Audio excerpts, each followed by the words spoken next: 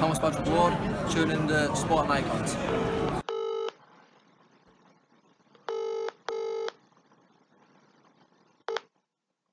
Hello?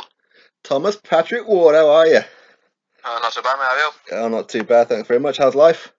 Yeah, it's alright. Keeping good, good. Oh, cool. You keeping yourself busy in this quarantine? Yeah, as busy as I can be. As busy as I can be. I mean, still doing my runs and, Yeah. you know, I'm doing a few pad sessions and stuff with my brother Martin and Yeah. a bit of bike riding and stuff like that there, just trying to keep occupied. Oh, nice. So how is Martin? Not bad, not bad. You know, we just, like I said, just doing what we can with this quarantine, trying to get by and through, but as long as we all stay fit and healthy and safe, I think that's the main thing. Yeah, exactly. The reward is your life, isn't it? At the end of the day. Exactly, yeah, definitely. Right. How are you keeping anyway, alright? Yeah, you're not too bad. I'm just stuck at home and Netflixing. Aren't we all? Yeah. Although I did get myself a punch bag. I started off with a bright idea of doing it. Yes. Yeah, I'm not as committed as I thought I was going to be. It's routine, isn't it? It's the routine. I mean, because when your routine changes, it's hard to get back in it, isn't it? Yeah, it really is. It really is. You're keeping in contact with Lewis Ritson and Fannin? Yeah. We speaking enough. Well, every day, every couple of days, anyhow. Yeah. You know, because like I said, there's not just it's not just boxing. You know, the lifelong friends, and there will be even when boxing's not there. So right. You know, we talk about not just about boxing, but about other things and that. You know, life things and that. So yeah, we keep in contact all the time. Oh, great! And how's Lewis getting on? All right, he's just the same as himself. I think getting a bit bored of the quarantine and wanting to fight and wanting to train, but like I said, it's not just affecting us, is it? It's affecting the full world, and it's you know, it's killing people, isn't it? So it's a bad thing. So like I said, as long as we stay safe and sound, and family and friends is all right. I mean, what more do you want? That's exactly right. So what about Neil? Because he works as well, doesn't he?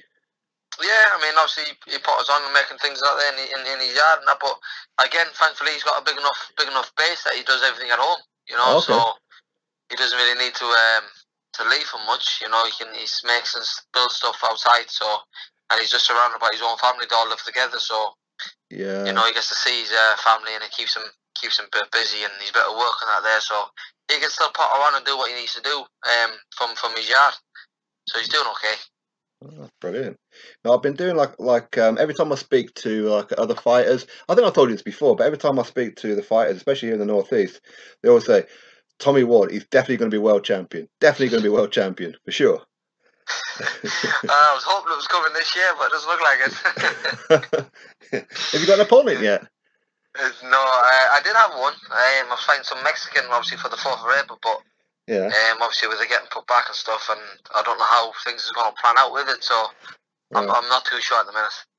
Yeah, because they've got not too sure when the next fight is going to be and who's it going to be against. So, you know, but we'll get there. We'll get there in the end. Yeah, you're still penciled in for the Matchroom show, aren't you? Yeah. I mean, when Lewis Ritson fights, I'll be fighting and all that. They'll all be going ahead. Yeah. But like I said, it depends on when it's going to go ahead and, you know, what's happening basically with it. But yeah. You know, obviously all fighters have got to get back into the gym, haven't they? Back into the training camp, and you know, and all that there's got to happen, hasn't it? And this has got to be over before anything happens. So, you know, it's just a waiting game, really, isn't it? Well, that's the thing. I mean, I know it's difficult, but you got to try and keep to like your camp weight, haven't you? Yeah, I mean, we've got like I say, we're still staying active and stuff like that. So, still staying busy and active and stuff like that. But like I said, if the level we're fighting at and the people we're fighting now, we need a proper routine, a proper training camp. You know, training from home and then probably jumping in and fighting is not going to be a good idea, is it? No, that's right. Obviously, we need our work with Neil. Obviously, we haven't been working with Neil for like the past couple of weeks and stuff like that. So, you know, all that there needs to all come back together, and things just need to go back to normal. Right. But I'm, like I said, I'm staying fit and ready anyhow. When the boxing does start to resume, if any of the world champions is out there looking for an opponent, you know, they're more than welcome to give us a phone call, and I'll be more than obliged them. Yeah, well, you're number 3 in the world now, aren't you? Yeah. So we're getting there. Yeah, we're getting there slowly but surely. Like I said, I hope it was this year, but I mean, it's probably going to knock us back maybe 6 months. I would have thought. That's if things go well and everything, and the lockdown stays locked down, and we get rid of it and we can go back to normal. So Yeah. you know what I mean? Like I said, it's not the biggest deal in life, is it? The biggest deal is like I said, as long as everyone's fit and healthy and stay well, and Exactly. all that matters. Exactly. But I mean, at least with the boxing, I mean, you've still got what, 10 odd years left in boxing, haven't you? Oh, definitely. I mean, for me, I'm 25. I'm hoping, 10 years of a good career. Yeah. Obviously, it all depends on how the career is going and how it plans out. But for myself, my plan, I've got 10 years left. Yeah, definitely. Yeah. That's it. I mean, with the champions, like I never out here and that. Are you his mandatory now? I'm not sure. I hope so. I want to be anyway, but if not, we'll get a final eliminate and we'll get mandatory for it. Yeah, because I heard that it was either you or Phil Jeffries said something along the lines of that he could be moving up in weight or something. Yeah, no, it wasn't me. No, I never said that. I think he said it after one of his last fights. I think he was planning on moving up to the featherweight division. So I mean, if he does, obviously the title will come vacant, and then hopefully me and I think there's that's Fulton. I think he's called. I think there's an American there, something like that, or there might even be two. That Angelo. No, is it Leo Angelo, someone like that? Okay. I think he's about there as well. So hopefully, like I said, me and one of them can get it on and fight for the title. That would be really good. I like the fact that you've said before that you're quite willing to travel if necessary. Oh, definitely. I mean, travelling doesn't bother me. I mean, like I said, obviously, it'd be now better to bring the world title back and fight for it here in Newcastle. Mm-hmm. That would be fantastic. Like obviously when Lewis Riston's on the bill too. I mean, we can sell out the Metro Arena, or if he gets a big fight, we maybe even move to St James's Park. That'd be great, fantastic. But I mean, if the show's is on in America or wherever we're gonna be, I'm more than happy to jump on the plane and get myself there. Yeah, well, if it does happen at St James's Park, for example, for a world title, you have to make sure that you're wearing the black and white, along with Jabber and Fano. Might be a bad idea coming out the red and white with it. Oh, brilliant. So, what is the ambition then? Is it to win a world title first and foremost, and then unify the division, and then like a move up at some point? Yeah, I mean, that's it. My main focus is obviously winning the world title. Everyone dreams of fighting and winning the world title, so that's my main one. And then, but my ambitions, to shoot for the stars.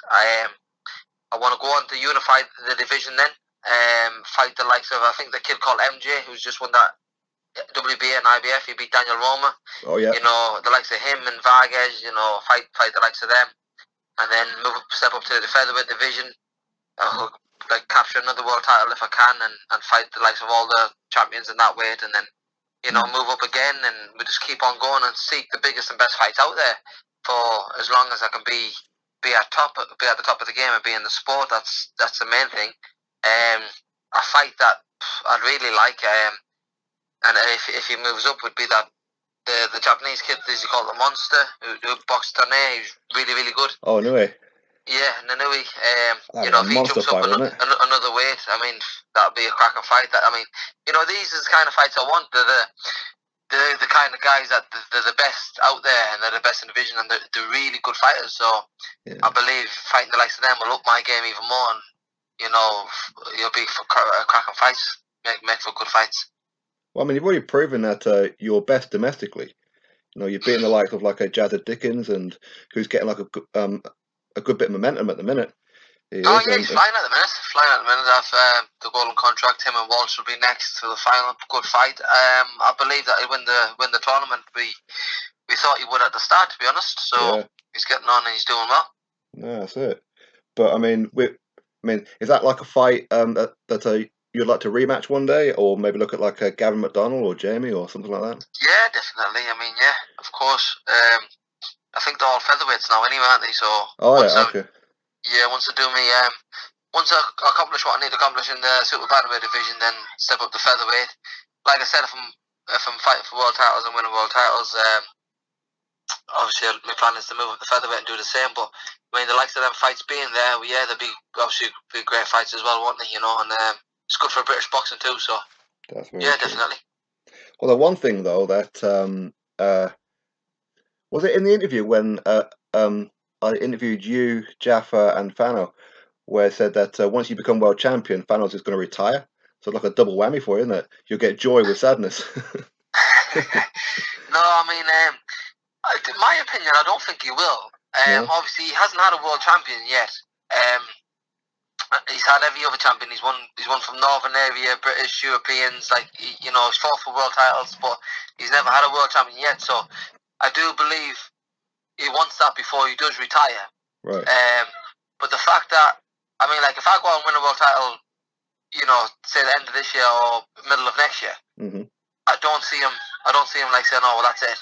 You know, I can't see him saying that. So, you know, I think he's got another couple of years left, whether he's world champion or not. But you know, hopefully, like I said, he'll win a world title for him, and he can, when he does retire, he'll accomplish everything he wanted to accomplish in being a trainer. Well, it'd be nice for him, for you and Lewis to get a world title, wouldn't it? Before he goes yeah, off. definitely. Yeah. And with like a Phil Jeffries, are you keeping in contact with him? Yeah. I mean, I'm share a few WhatsApps now and again. Phil's funny. I like Phil. Yeah, he is.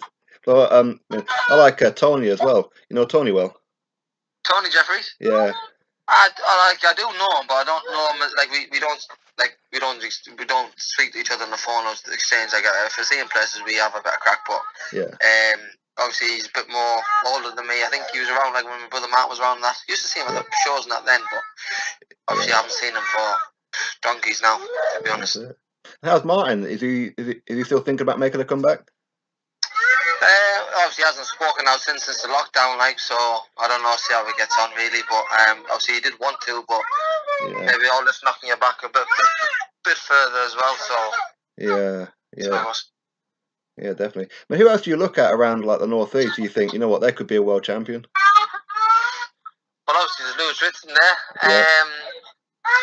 You know, I always say with the northeast with the boxers, I think you know there's some really good fighters out there, really talented guys, but like it's just getting the opportunity to fight and get on the big stage and fight the likes of the so-called names. Because I think most of them will beat most of them, but it's just getting the opportunity for it, isn't it? And the way it's going now, though, the big boxers coming back to the northeast, so they should get on it and start doing it. So, what about you for a world title at say the Stadium of Light with Lewis Ritson on your undercard? What do you reckon? Sorry. What about you fighting for a world title at the Stadium of Light with Lewis Ritson on your undercard? How about that one?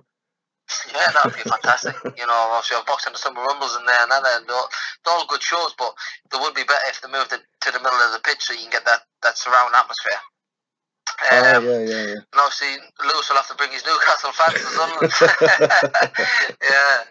You know, but no, the thing is about boxing is you know, with the football teams and that, there, it doesn't really come into it. You know, the North East supports the North East when it comes to the boxing. You know, you got the Newcastle, Sunderland, Middlesbrough, you know, all that there. They all come together. Yeah. And they all have boxing shows together, and they're cheering for the local lads. So you know, that like I said, brings them all together. You know, so it unites them. Yeah. It was a Troy Williamson. I was speaking with him like a couple of days ago, and he was saying like the same thing.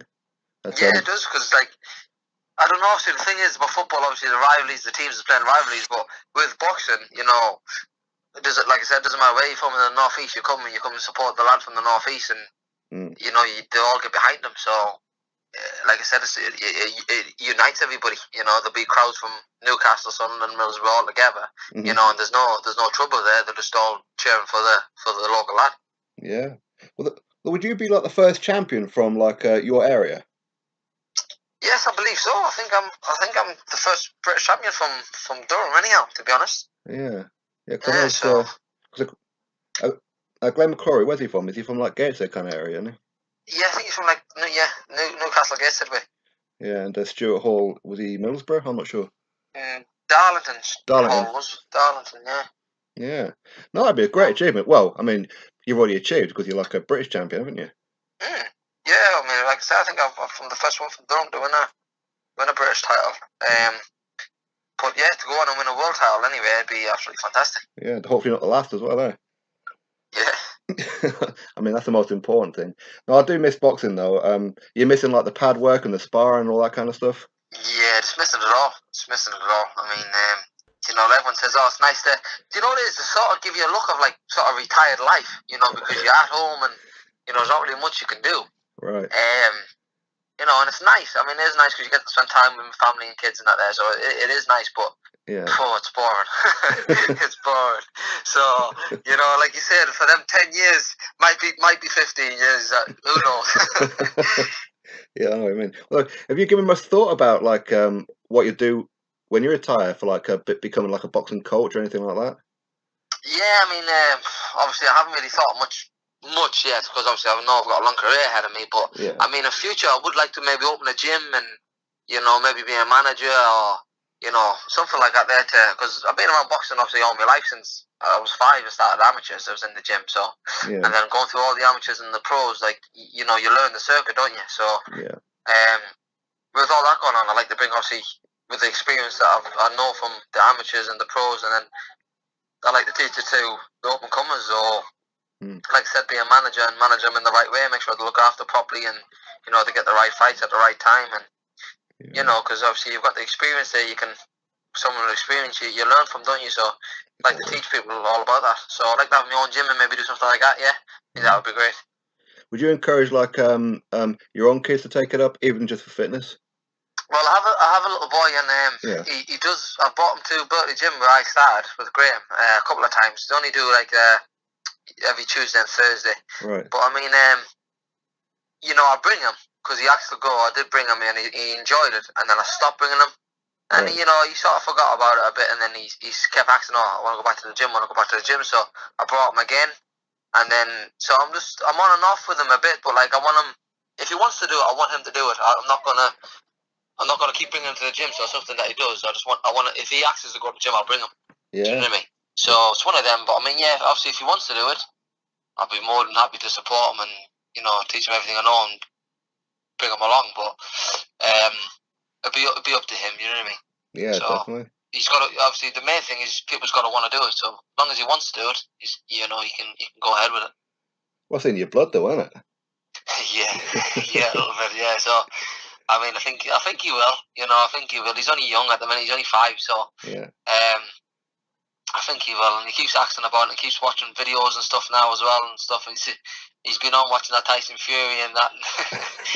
You know, he's been doing some funny things lately. To be fair, so I think he will. But like I said, he's got to want to do it. So it's the main thing. You mentioned Tyson Fury there because he picked you to be a world champion as well, didn't he? Yes. Yeah. But like I said, you know, I've got the ability and skills to be one.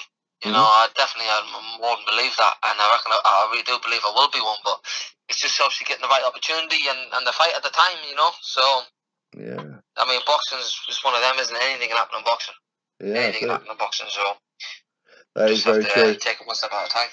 That's true. I suppose the main thing is that you enjoy the process as well, isn't it? Yes. Yeah. You do. But I mean, what is it about getting punched in the face and punching somebody else in the face that you like doing? It's weird. Yeah, it is a funny one when you say it like that. I'll punch you, you punch me. You think, no thanks. That's it. It's just everything about it, you know. And you go out there and you know, everyone's watching you and it's all eyes on you, and you're entertaining everybody, you know, for that 40 minutes or 50 minutes, however long you're in the ring for. Yeah. And it's just, you know, when I'm in the ring, you're at home. You're comfortable. You're in your zone. You love every minute, everything about it. Love every minute about it. So, you know, it's just, I don't know. It's just one of them. Really, I took a liking to it when I was little, and I still do it now. No, that's good though. Because when you was on the MTK show, I went into your changing room before your fight, and I've never seen a boxer more relaxed before a fight than what you were. It's just something you do every day, isn't it? Really, to be fair. I mean, obviously, when it comes to fighting, obviously there's winning and losing, than sparring. You know, sparring. But yeah. Like I said, it's not as if if someone just come to you and said, right, me and you was fighting now, you know, you'd probably, you know, think, oh shit, you know. But it's something that you're training, you used to do, and you're preparing. You know that it's happening. You're preparing for that day, so you just go through the motions, think of it all, and keep it together. Don't you? Do you study your opponents? Do you, or do you just do what you do? No, I know. I leave that to Neil. Okay. You know, they study and watch, and you know, he just brings it into me to my training. So I just concentrate on me and do what I've got to do. So who's like your inspirations in like a growing up? Who was it that you were looking at thinking I want to be like him?